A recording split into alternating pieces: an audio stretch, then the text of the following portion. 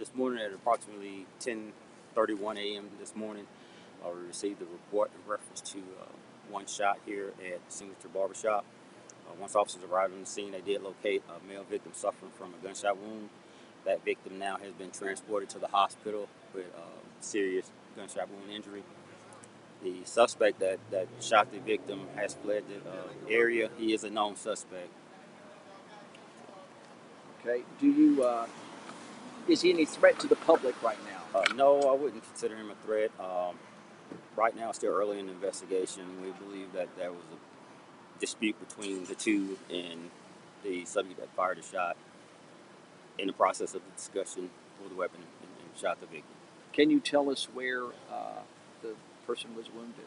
And early in the investigation, I don't want to go into the specifics of where he was shot, but I can confirm that we did have one shot. Were there any more customers inside? Was it crowded inside when it happened? Or do you know? It was early morning. Right now, I don't know the number of customers that they had inside, but there was only one person that was injured in the incident. Do you know how many shots were fired? Was it more than one or just one? Right now, I don't have an exact number, but I know at least one was fired. Is there anything the public can do to help you right now, or do you have to get more information before? Yeah, once we get additional information, we'll push it out to you all, so you can push it out to the public to help us, and hopefully the individual that committed the act sees this and decides to let me contact police and turn himself in.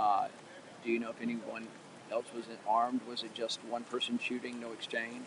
Right now, what I can tell you is that we did have at least one person armed, and at least one shot was fired. That's all that I do know. Okay. All right. Well, thank you. Okay.